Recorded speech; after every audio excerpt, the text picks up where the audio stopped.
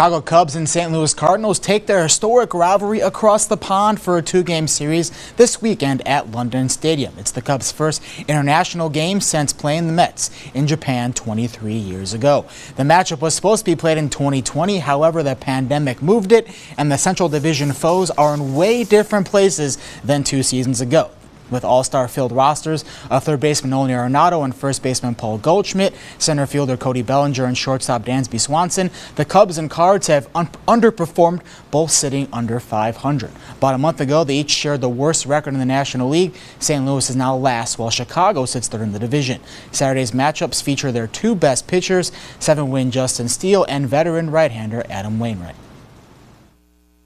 You know, they packed it in both nights or both days or whatever, and you know, obviously they're extremely passionate about their sports over there, and I thought they, you know, brought some of that energy to our games as well. I think playing there is going to be a really unique experience, seeing how all the fans embrace baseball, and I can't wait to see it.